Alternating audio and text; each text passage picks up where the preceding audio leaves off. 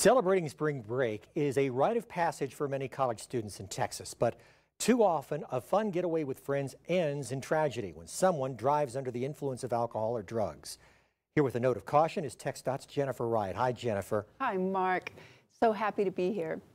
So every drunk driving crash and death is 100% preventable. We are trying to urge people to drive sober and have no regrets. So during this spring break time, urging people to find a sober ride using many of the options available to reduce the incidence of these DUI-related crashes and death, and especially, as we said, because spring break is starting. And we understand DUI alcohol-related crashes, Jennifer, do cause life-altering, disabling, and permanent injuries for a lot of survivors. Absolutely, Mark. They can hurt or kill somebody, causing devastating injuries which ruin families forever. The legal hassles can cost you up to $17,000 in fines and fees, and they make it very hard for you to get or keep a job. So one of these DUI crashes or tickets can actually cause you a lifetime of regret. So how extensive are DUI alcohol-related traffic crashes in Texas? Well, here in Texas, one reportable DUI-related crash occurs every 21 minutes. And then one person dies every 8 hours, 31 minutes in a DUI alcohol-related traffic crash. One person is seriously injured every 3 hours and 28 minutes. And this is statewide, but we should look at statewide numbers because kids are celebrating spring break all over the state. How does that translate into numbers, Jennifer? Well, in 2021, there were over 25,000 DUI alcohol-related traffic crashes in Texas, causing 1,209 fatalities and over 2,500 serious injuries, all because somebody chose to get behind the wheel under the influence.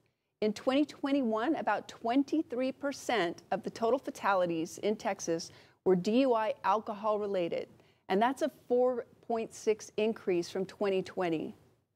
So how big of a problem is drinking and driving during spring break? Well, last year's spring break, Texas saw 482 DUI alcohol-related crashes involving drivers ages 17 to 30. And that caused 21 fatalities and 70 serious injuries. Now, 15 of those 21 fatalities were ages 17 to 30. That's about 71% of those fatalities. So what is TXDOT's message to drivers to help prevent these senseless crashes and deaths? I'm going to say it again. DUI crashes are 100% preventable. People can designate a sober driver. They can call a taxi or use a ride share. They can stay put, phone a friend or family member, or use mass transit to ensure that they are not driving impaired. We want everyone to drive sober, no regrets. All right, Jennifer, let's talk about next week's closures. So on Sunday and Monday night, Trans Mountain Road, everyone's favorite road, overnight will be closed in both directions, and that'll be nightly from 9 p.m. to 6 a.m. And what they're doing is relocating the barrier so that when the closure lifts, the westbound lane will be down to one lane, and it'll stay in that condition for several weeks. Loop 375 has 3 closures on it. The long one is Sunday through Thursday nights, every night, nightly starting at 9.